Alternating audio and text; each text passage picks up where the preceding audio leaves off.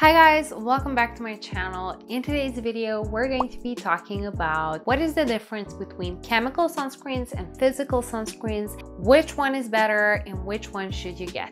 In order to determine which type of sunscreens is better, we first must know what is the difference between them. So physical sunscreens contain physical, or in other words, mineral UV filters like zinc oxide and titanium dioxide, and they sit on top of your skin and they protect you from the sun by reflecting the sun rays, although research shows that they can also absorb the sun rays. Chemical sunscreens, on the other hand, contain chemical or organic UV filters, and they first get absorbed by your skin and then they absorb the UV rays, and that way they protect you from the sun. Okay, now the sensor characteristics between physical and chemical sunscreens are quite different. Physical sunscreens are harder to apply and they tend to leave a white cast, so they are very difficult to work with on a daily basis. Chemical sunscreens, on the other hand, are easy to apply and they don't leave a white cast, which makes them very convenient for everyday use. Okay, now which type is more efficient in protecting you from the sun? Okay, so physical sunscreens are naturally broad spectrum, so that means that they protect you from both UVB and UVA rays, but they need to be applied more often than the chemical sunscreens. Also, physical sunscreens can be less effective if not applied and reapplied correctly, because the sun can get in between the sunscreen molecules and get to the skin. Just a little fun fact, CeraVe did a survey in which they examined why people skip sunscreen, and 55% of people who said that they were skipping sunscreen said that the reason was because of how it felt during and after application, and 38% said that it was because of the white cast. So based on this, we can see that sensor characteristics of the sunscreen can make people under apply or just skip sunscreen altogether. So this is not something that should be ignored. Sensor characteristics are a very important part of sunscreens.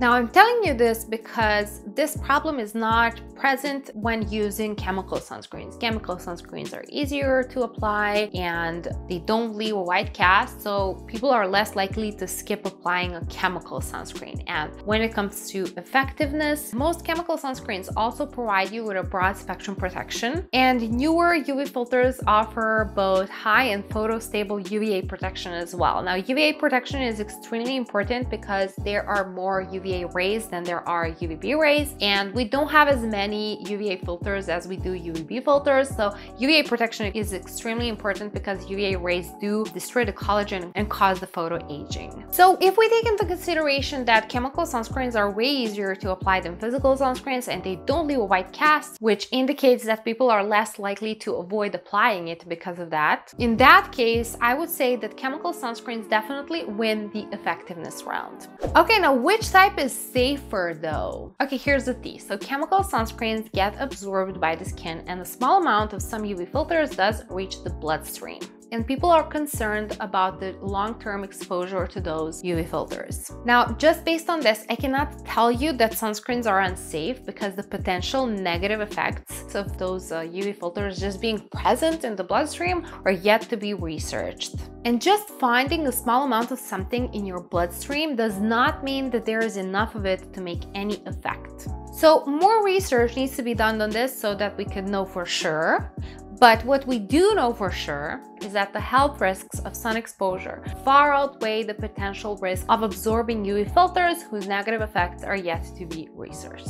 Now, on the other hand, physical UV filters just sit on top of your skin and they don't get absorbed by the skin, so because of that, it is believed that they are a better and safer option. But physical sunscreens are more often found on the market in their nano forms, and this is done in an attempt to reduce the white cast and improve the sensor characteristics of physical sunscreens. Now, I'm telling you this because there is also a concern that the nano form of physical UV filters can also reach the bloodstream. And I did some research and I found a study in which the penetration of nano form of zinc oxide was tested on volunteers. I will link a study down below if you want to read it. It is found that 0.01% of zinc oxide in the nano form reaches the bloodstream. Now, that is a very small amount, but it still reaches the bloodstream just like chemical chemical UV filters do. So both physical UV filters in their nano forms and chemical UV filters can reach the bloodstream, and the amounts are very small. And as I said already, just having something present in the bloodstream in a very small amount does not mean that there is enough of it to have any effect. So my point is, I don't think that this is the reason for you to stop wearing sunscreen, because as I said already, the health risks of sun exposure far outweigh the potential risk of absorbing UV filters whose negative effects are yet to be researched. And the last thing that I need to address in the safety part is the potential of both chemical and physical sunscreens to photogenerate free radicals when absorbing the ultraviolet wavelengths from sunlight. And if you don't know already, free radicals are associated with UV-induced skin damage and oxidative stress, from which sunscreens are supposed to protect you. Yeah, I know, and it's a very big contradiction, I know. And I did find studies, both chemical sunscreens and physical sunscreens can do this, but guess what? These studies were conducted in vitro on cell lines, not on humans. So this is not enough for humanity to ditch sunscreens altogether, and more research needs to be done. And no, you should not throw away your sunscreen just based on this, because these were just in vitro studies on cell lines. And on the other hand, we do have clinical studies done on humans that do prove the efficiency of sunscreen in protecting our skin from the UV radiation. So we know for sure that sunscreens can prevent photoaging, and their use is supported as prevention of skin cancer. So please continue using your sunscreen. Thank you. Thank you. Moving on. Okay, now here's my final verdict on this whole topic. If you want to be completely safe from UV filters entering your bloodstream, then go for the old school physical sunscreen. Now, not in its nano form, but just like old school titanium dioxide and zinc oxide in their regular forms, not in their nano forms.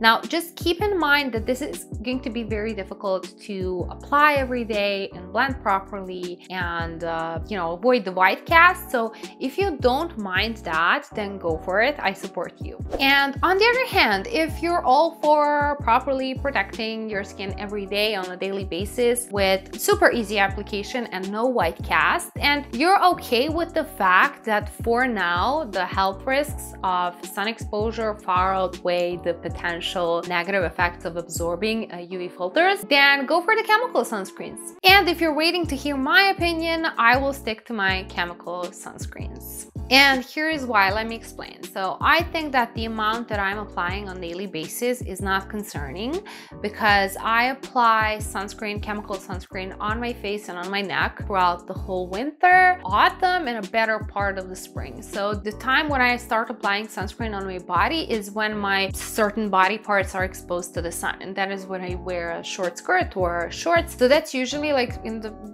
end of the spring when it becomes really warm, or in the summer. And I apply sunscreen to my whole body only when I'm at the beach. And for me, unfortunately, that's only 10 days a year. Hopefully it will be more in the future, but until then, I'm not concerned with using chemical sunscreens on my face and on my body. Now, if you live by the beach and you're constantly on the beach and you apply sunscreen every single day to your whole body, then I totally understand why you would choose a physical sunscreen, and I totally support you. Go for it. I understand. It's just that there's no need for me to do that right now. So because of that, I will stick to my chemical sunscreens. And if anything changes, if I change my mind, or if new research comes up, I will update you. Don't worry. Okay, now if by the end of this video, you're not sure how to tell which sunscreen is chemical, which one is physical, and which one is hybrid, that's the third category that I did not mention today. That is the combination of both chemical and physical UV filters in a sunscreen. So if you're not sure how to do that, I made a free workbook, how to tell if a sunscreen is chemical, physical, or hybrid. And I will leave a link down below in case you want to get that free workbook. It's completely free, so if you're interested, check it out. And yeah, that will be it for today's video. Thank you so much for watching, and I will see you in my next video. Bye!